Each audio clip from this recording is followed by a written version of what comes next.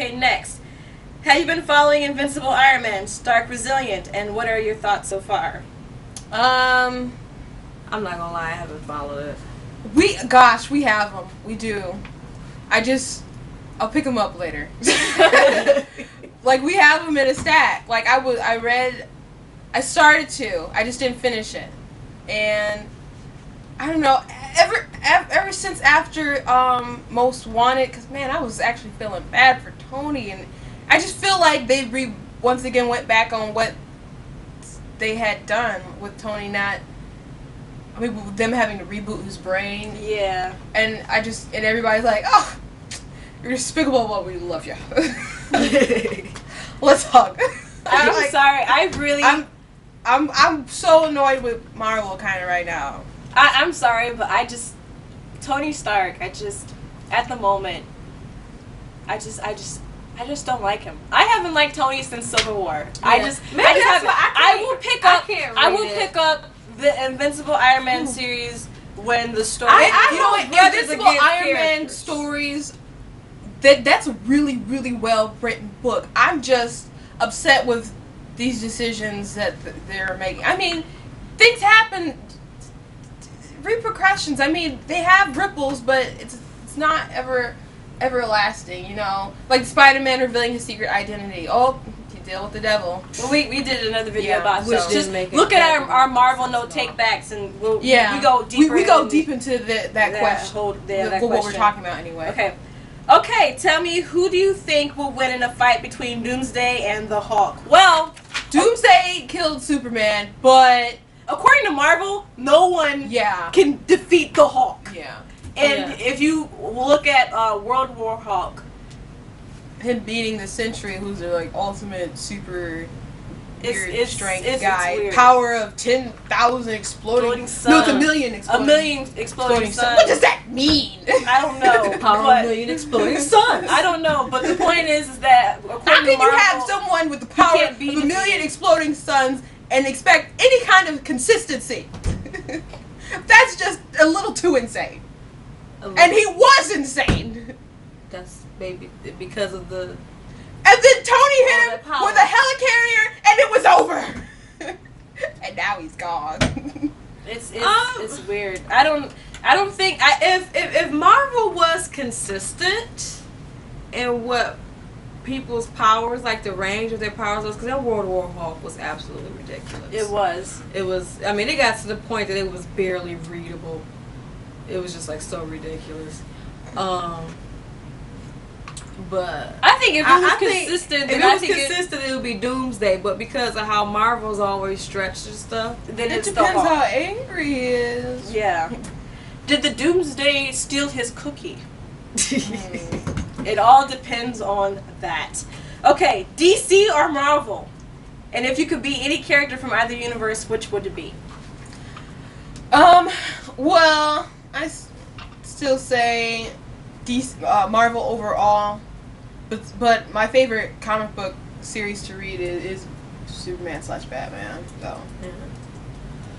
But overall, Marvel. It depends what is going on in either universe, because there are times I'm so sick of Marvel, and then there's times I'm so sick of DC. Well, you know, DC's always been kind of consistent. Like, it might be they might have an epic confusing thingy. They might have a weird thing like that, but you know, they always do things like that, in my opinion. You know, Marvel, it seems like they're taking all these steps forward, and then they take like 200 back. I know, but I don't know. It just depends. There are more characters. There are more characters that I like in Marvel more so in DC, so that's why I'm kind of having a hard time, because DC is more consistent. But Marvel just has more of a variety of characters that I like. Right. But then I'm taking back that consistent comment now that I think about the crises. I don't know. I don't know. It's like, it's hard. It's like apples and oranges. It's like, what do you feel like eating today, basically? What character would you be? They don't have many light-skinned characters in either universe. What does that have to do with anything? I don't know. There's just no one that looks like me. What does that have to do with anything? I don't know. Who would I be? Whose powers would you want? Oh, whose powers would I want? I don't know.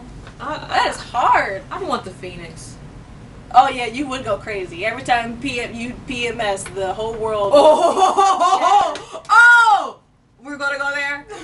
I know I ain't choose the Phoenix. I know the whole universe will be destroyed every 28 days. I move to realities and destroy the next reality. I ain't being the Phoenix because I can be crazy sometimes, and you go crazy. You know, just if I could be any person, man, who would I choose to be? That is a hard question. Bruce Wayne's wife. Because you're not gonna die. At least I'll die with $1 billion. What difference does I don't it make? think you get to take that to heaven. I don't know. Nor do I think it would matter up in heaven. I really don't know. Christina, who would you want to be? I don't know. I guess I would want some powers like the Phoenix, because you can do like anything. You can do anything with the Scarlet Witch too. Yeah, when you alter reality. Yeah, you do get kind of crazy. Yeah, I guess the Phoenix would be the best. I mean, she is, when she was in control of it, she was really, really cool. Yeah. But the thing about it is, if you get too powerful in either universe, you have to be taken down some type of way. They won't let you. I mean, she was, something always happened. Jean has died a couple times. So. But if I could contain it, I would love to be the Phoenix. Yeah. Just because you can basically do just about anything. I mean, you can fly. You can, I mean, the telekinetic and telepathic abilities together are really awesome if you have both. Because you might not be the strongest, but you can make the person think that you're stronger than them. So, I think that'd be cool. Mm-hmm. But I would love to have super strength too. I don't know. I really don't know. I think Susan Richards would be Invisible Woman would be a really cool person to be too, with her abilities with the force fields and stuff like that. You really wouldn't need super strength if if all they control the force field. I would like to have Superman's powers as well, but I tell you what, if I had Superman's powers, there would not be any kryptonite on the planet. It'd be gone. I would have people scouring every single chance they had. Like, oh, you on break? Okay, well, there's a break, and then there's a kryptonite search break. Because, because there would not be any kryptonite on the planet whatsoever. I would make sure of that. Like, I ain't getting no weaknesses. Can I have Can I have the Phoenix's powers but look like Wonder Woman? Is that an option? I suppose it's your answer. But if you have Jean's powers, you can make people think that you look like Wonder Woman. True. So I think I'd just end up sticking with the Phoenix. Mm-hmm. Okay, favorite definitive Superman story.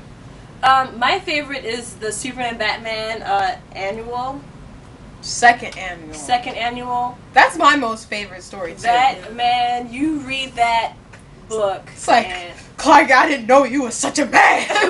Basically, that has to be like the best. That was good. That has to be like the best one-shot Superman story I've ever read, and I've read quite a bit of Superman. It just made you feel. It did.